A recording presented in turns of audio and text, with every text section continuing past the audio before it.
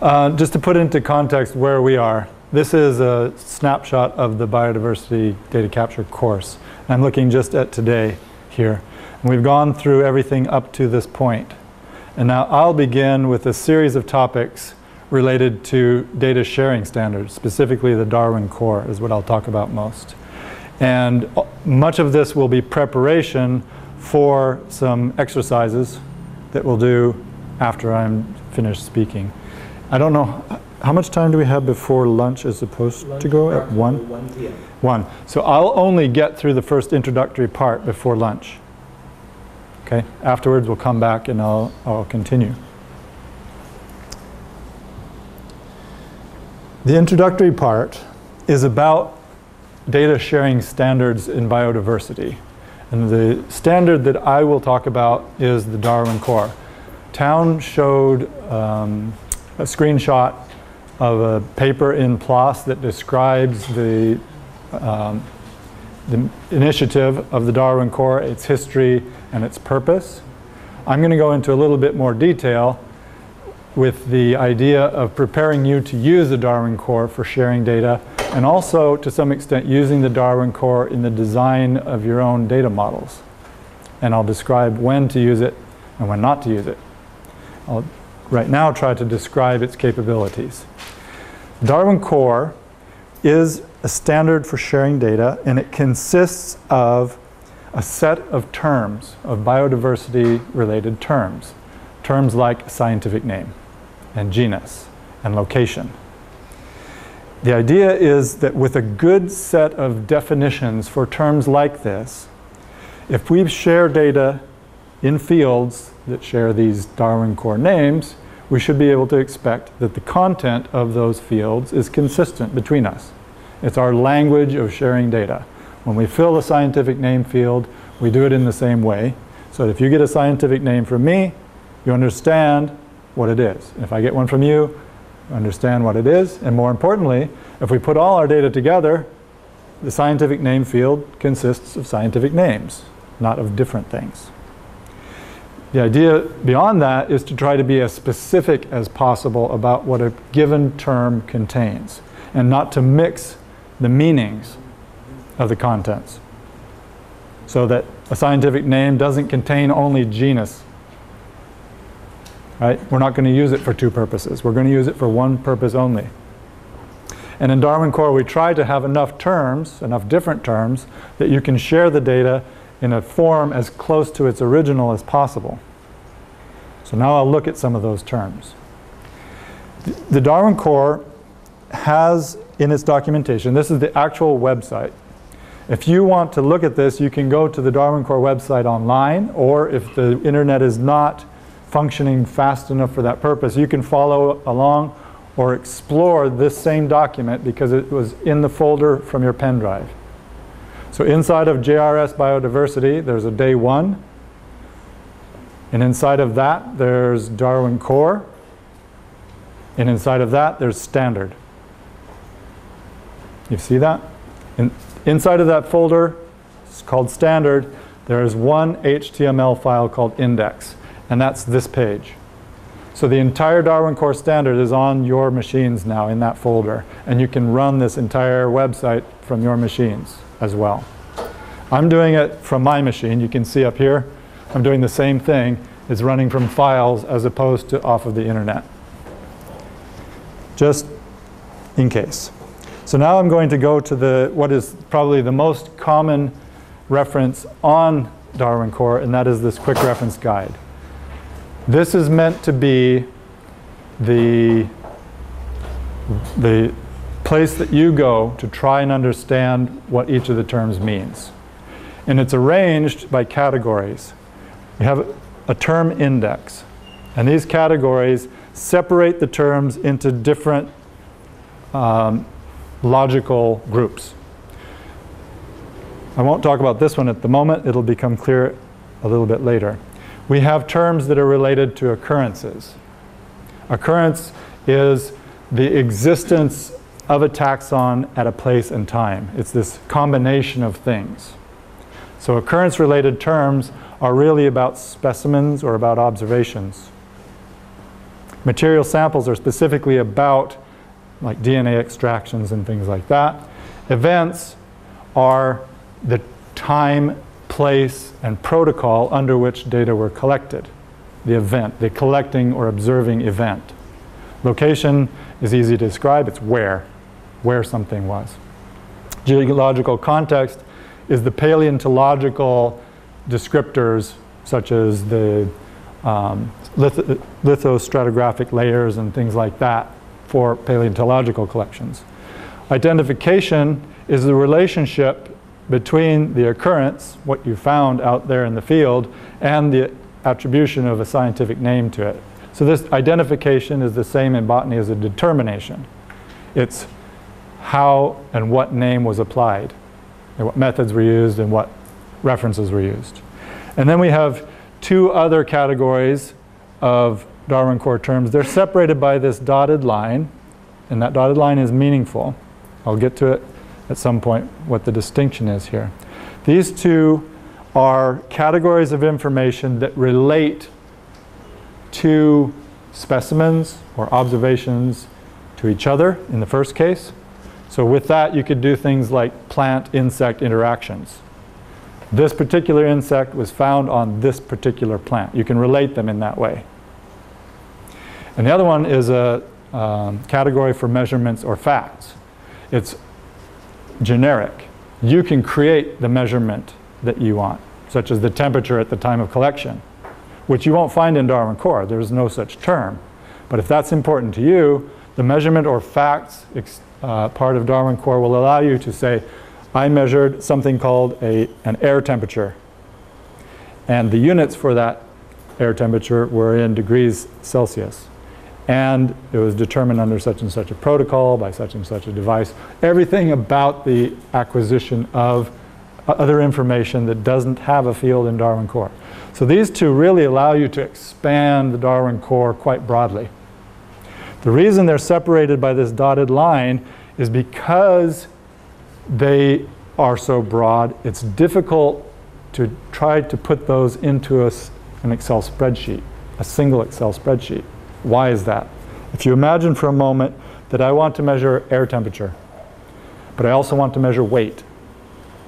How do I do that? In an Excel spreadsheet, I need to have an air temperature column and a weight column. Now, if I also want to know what the units were, now I add a temperature units column and a weight units column. So I'm adding plenty of different columns into my spreadsheet, but now those columns don't have terms in Darwin Core. So there's no one-to-one correspondence. What I really want is a spreadsheet for all the Darwin Core stuff that can be one record per specimen, let's say, and another spreadsheet for all the measurements or facts about specimens. We'll go into data structures and tables and why and how you would create structures separate for them, and it'll become a little more clear why these don't really fit in this category. Everything here is what we call simple Darwin Core. Simple Darwin Core are all the terms that you can put into an Excel spreadsheet and share them simply with one record per specimen. Okay, so let's look at some of these terms. I'll go back now to the first set. The record level terms are terms that don't really fit in any one of these other categories. They're about the specimen or the event or the location or something, but they don't apply to any one specific category.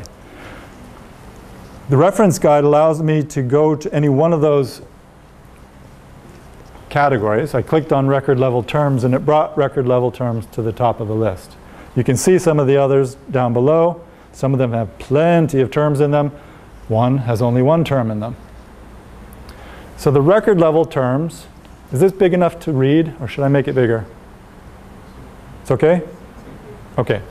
So they begin with a bunch of terms that start out with DC terms colon, followed by some other name. So DC terms type, DC terms modified, DC terms language.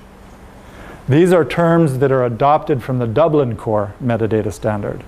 You'll find these kinds of terms associated with bibliography references and all kinds of other things. In Darwin Core, we want to reuse those. Those are useful terms. We don't want to make our own terms for it, so we're going to use some Dublin Core terms in Darwin Core. Type tells us what kind of a record is it. In Dublin Core, there's a very specific vocabulary for a type of record. For our purposes, a physical object is one of those. So if we have a specimen in a herbarium, it's a physical object. In our Dublin Core terms, type would be physical object. There also is a Dublin Core type for moving images, and another one for still images, and another one for sound. So if our records are about those kinds of media, we would change this type. And that way, when people see the record, they know, okay, this is about an image, and this one is about a specimen, and so on. All the rest of these terms are related in that way. They're very generic and could apply to any kind of a digital resource. In our case, we're applying them to a biodiversity resource. So there's modified. It tells us when the record was last modified. Because data in our realm change, because we add a georeference or we change our identification, our records are always changing in their content. And this allows somebody to see the last time that somebody made a change to it. Language says, what do we expect to be the language of the information contained in the record? It might be in French or Spanish or English or a combination. And then there is information about what rights are there held by the data owner. Who is that data owner? What are their rights to access it? How do you cite the record as a bibliographic citation? And what does the record really talk about? Is there something much more specific online somewhere about the record? For example, your own web page that has more information than is shared in the Darwin Core? That's what this would be, DC terms references. Then we have a whole bunch of new terms here. You see there's no DC terms in front of them. It's because those are Darwin Core terms. Nobody else in the world created these terms for us. So we created them because we need them when we share data. And they include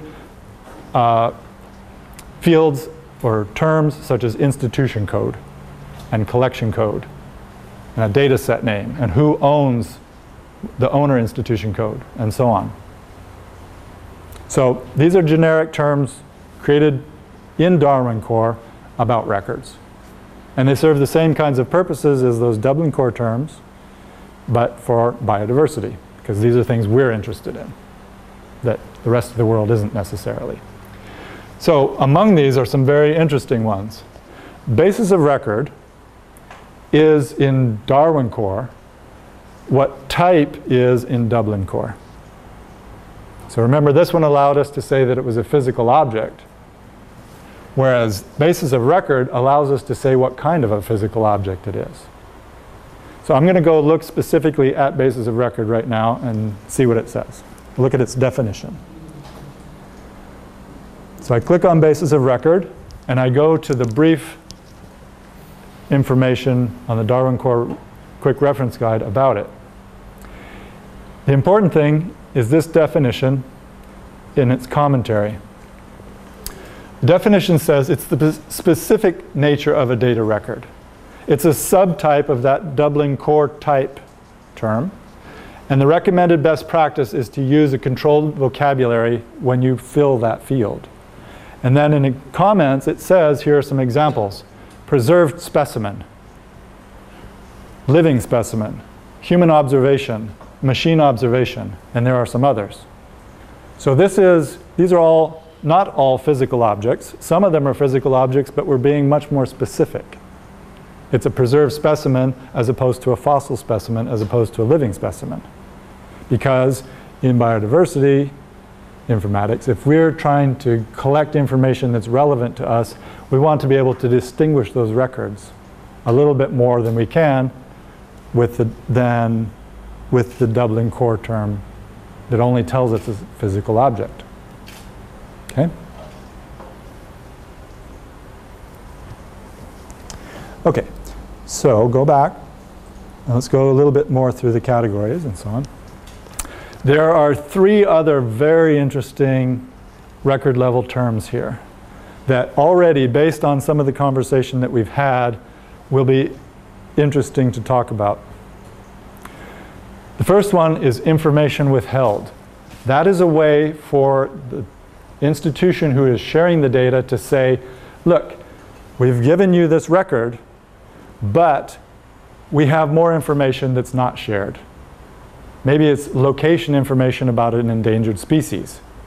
I'm not going to keep the entire record hidden just because it's an endangered species. I'm going to tell you, my collection has endangered species in it, but this particular record keeps all the location information hidden. It's not shared. And I can tell you that here. That means that a researcher who's has valid claim to be able to use that record knows that you have that information and can go and get it without it actually having been shared, if that's the policy of your institution. Okay? So records can still be shared and parts of the record kept back. And this is the way to tell people what you've kept back. Data generalizations is a little bit similar. That might be a description of how you have done something to the original data to put it in a form that's shareable, but not exactly as it was to begin with.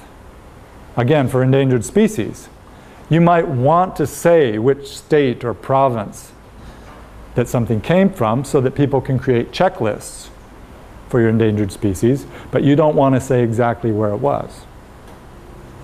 So in your data generalization, maybe all of those endangered species were georeferenced very, very specifically, and you have really good georeference information.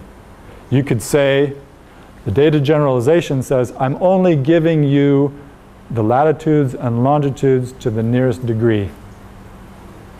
You can put it on a map, but that's not really where it was. Along with that, I would say, I have withheld the very detailed georeferencing information. And this is what I've done to data that I have shared.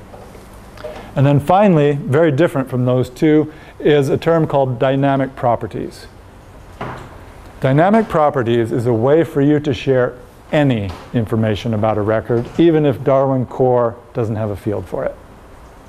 I'll look at that one briefly for a moment, because one of the things that people, when they encounter Darwin Core to begin with, one of the things that they feel is, well, Darwin Core is nice for sharing, but I can't really share everything I have. I have really, really important information. Every researcher is going to want it, but I don't have to wait. I don't have a field for it in Darwin Core. So what good is Darwin Core? This is the answer to it. This allows you to share anything. And the way that you would do it is to create a list. It says a list concatenated and separated. We'll see an example in a moment, of additional measurements, facts, characteristics, or assertions about the record. And it's meant that you should provide this information as key value pairs. So the comment gives some examples. So in this field, dynamic properties, you would put something like the tragus length in meters equals a value. So you've given what the measurement is, you've given the value. Now you've got another one. This whole list between quotes right here is the value of dynamic properties. So what I've done is I've given you two dynamic properties, a tragus length in meters and a weight in grams. And I can do that with whatever, any fields I want.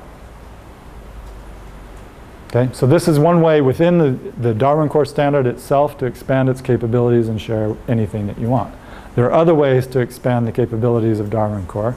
I'll go into that in a minute. It's especially useful for sharing, for example, image information, which is going to be very important in our discussions here. Are there any questions about that much? You see how I'm navigating through the Darwin Core site, looking at details, going back to the